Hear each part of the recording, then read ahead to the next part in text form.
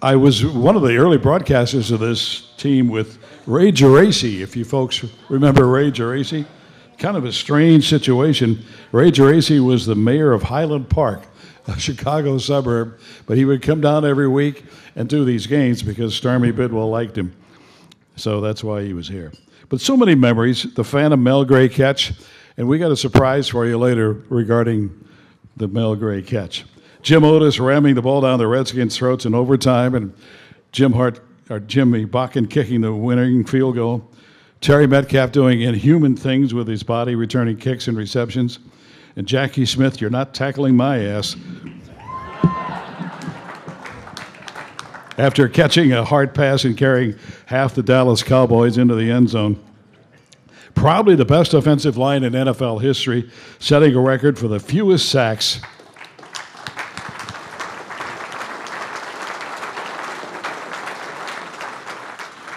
Jimmy Hart's here tonight. He didn't even get his uniform dirty one season. That offensive line was so good. Don Coryell being paranoid during Redskins week. He'd hire off-duty policemen to patrol the top of Busch Stadium with binoculars to make sure that George Allen and whoever was not watching practice. With those of us in the media, we'd come for the post-practice interviews. We'd have to set our cameras on the ground because Coryell was afraid that, like we were smart enough in the media to know what the hell they were practicing, and we were going to tell Allen about it. But he was absolutely paranoid about it. There were some funny times too. Bill Bidwell loved to fool the media. He did it with a couple of coaches. Now, when he hired Don Coryell, we had never heard of Coryell. It was a stroke of genius. But there was another time he was naming a new head coach, and I came up for the news conference at the old Bel Air Hilton downtown. I got on the elevator to go downstairs in the room. There was one other person on the elevator, and it was Bill Bidwell. He looked at me and smiled and said, "I got you again." He proceeded to name Bud Wilkinson the head coach of the football Cardinals. Wilkinson was a legendary Oklahoma coach in college. He had not coached in 17 years and never in the NFL. That was not a stroke of genius. I remember the final regular season game in 1984, December 16th. I was standing behind the bench at RFK Stadium. Cardinals are losing to the Redskins 29-27 with time running out. If they win the game, they win the division. Neil O'Donoghue ran onto the field. They couldn't stop the clock. They ran out of timeouts. His field goal sailed wide. They'd lost by 2, 29-27. I still have the image of linebacker E.J. Jr. on his knees, pounding the turf with his fist in frustration over that loss. Finally, there was what I call the Boonies, some of George Boone's draft choices. 1978, second-round pick out of Texas A&M Kingsville, linebacker Johnny Bearfield. Bearfield held out. He thought he was so good. I was at Lambert Field covering his arrival. He got off the plane with a quarter in his ear. He said, "I am the 25th wonder of the world." He played 3 seasons here. I was here for 3 seasons. Played in 8 games. Couldn't play a lick. A year before, first-round pick. Now, Don Coryell was not allowed in the draft room in those days by Mr. Bidwell for some reason. And those of us had gathered in Joe Pollak's office in the media, waiting for the announcement of the Cardinals' first-round pick. George Boone comes in. Coryell's pacing the halls outside. He had a great offense. He needed defensive people. George Boone clears his voice and says, with the Cardinals' first-round pick, St. Louis football Cardinals select quarterback Steve Pizarkowitz from the University of Missouri. According to Yahoo Sports, it was one of the 20th worst first-round picks in NFL history. I'm not making that up. I looked it up. One of the 20th worst first-round picks in NFL history. The saddest memory for me was being in Phoenix at the news conference when the NFL officially announced the Big Red was moving there. The governor of Arizona was there. The NFL commissioner was there. Big dog and pony show. Bill Bidwell was on the podium. They were all taking questions. Eventually, I asked Bill if he had anything to say to the loyal St. Louis fans, excuse me. Little faux there. St. Louis fans. Bill Bidwell's mouth opened, nothing came out. He couldn't talk. His eyes welled up in tears. He did not want to do that. I am totally convinced he did not want to move the team, but he felt disrespected by the city. He felt like a second-class citizen. He needed the stadium. Ironically, when they built the dome, we called him in Arizona. So what's your reaction? He said this would not have had to be a long-distance phone call. So that's one of the sad moments for me. But enough from me. It's time to meet our legends tonight. So here we go.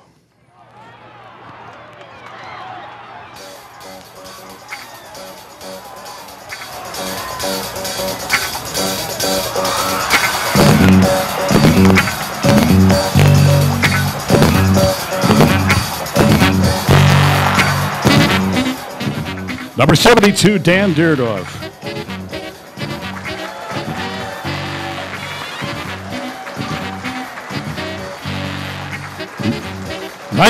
'71 second-round draft pick out of Michigan, generally considered one of the best offensive tackles in NFL history. College Football Hall of Fame. In the NFL Hall of Fame twice, once as a broadcaster and, of course, once as a player. Stable on Monday Night Football telecasts for years with Al Michaels and Frank Gifford. Dan anchored the offensive line that led the NFL for 3 years, the NFC for 5 years, with the fewest quarterback sacks. In fact, Dan did not allow a single sack for 2 consecutive seasons. Dan Dierdorf.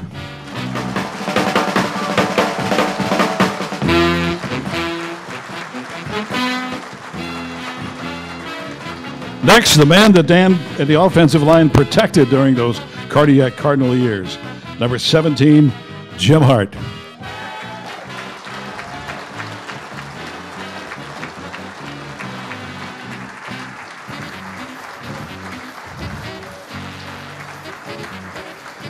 Jim was a Saluki, SIU Carbondale, a quarterback on a not a very good football team, undrafted, but was invited to the Big Red training camp, and perhaps after a while he'll explain how that happened.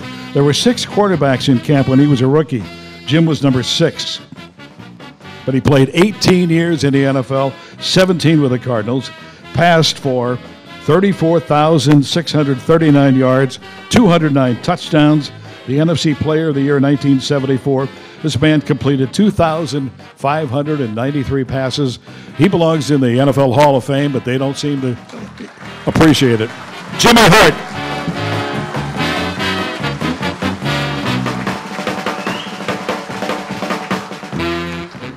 He wore number 22, but when it came to ranking quarterbacks, Roger Wehrli was number 1.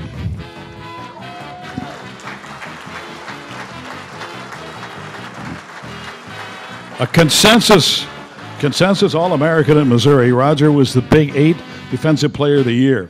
He played 14 seasons in the NFL with the Big Red. He was a 7-time Pro Bowl selection. Quarterback Roger Staubach said that Roger Wehrli was the best cornerback he ever played against. Shutdown cornerback described him very well. He had 40 career interceptions, but it would have been a lot more because, to tell you the truth, quarterbacks avoided throwing to his side of the field. He was that good. College Football Hall of Fame in 2007. And then, of course, the NFL Hall of Fame. Hall of Famer Roger Wehrli.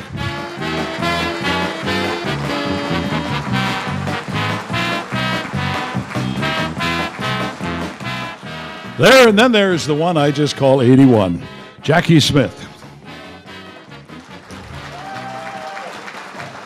Look at that, huh?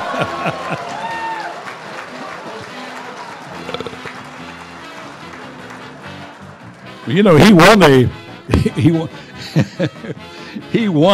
the state high hurdle championship in Louisiana when he was in high school, so he just proved it again. Jackie started out in high school playing the clarinet in the band. It's a true story. But he decided as a sophomore, to go out for football. This is high school. But because of a series of injuries, he only played in 5 high school games. But he excelled in track. As I said, he won the state high hurdle championship. Got a track scholarship from Northwestern Louisiana State, but he also had to play football so they could give him a full scholarship, I understand. He was a 16th round draft choice of the Big Red in 1983, I believe it was. 73. What year? 70. 53. 33. The second game of his rookie He doesn't remember, neither do I. Second game of the season, he had 9 catches, 212 yards, and 2 TDs, and his career was underway. Jackie Smith changed the position of tight end forever in the NFL. He was an offensive weapon. 15 years later, when he retired, he had 480 receptions, almost 8,000 yards, and 40 touchdowns. In 1994, Jackie walked through the doors at the Pro Football Hall of Fame in Canton, Ohio. Jackie Smith.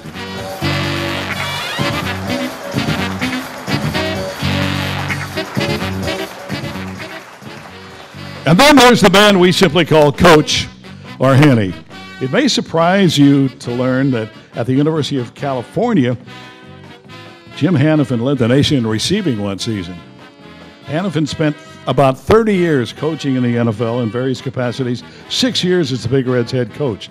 Many regard him as the best offensive line coach in NFL history. And if those who run the NFL Hall of Fame ever realize the value of assistant coaches, Jim Hanifan should be the first one to walk through the doors at Canton.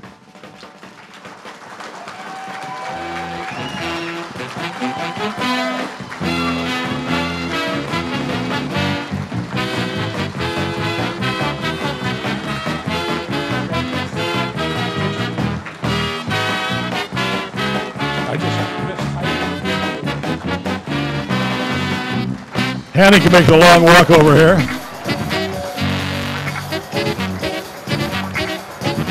When he coached the Big Red for a number of years, one of the funny stories, I guess it's funny now, probably wasn't at the time, he found out that Bidwell had fired him when they changed the lock on his office door at halftime of the last game. That's a true story. Ladies and gentlemen, the new legends of football in St. Louis.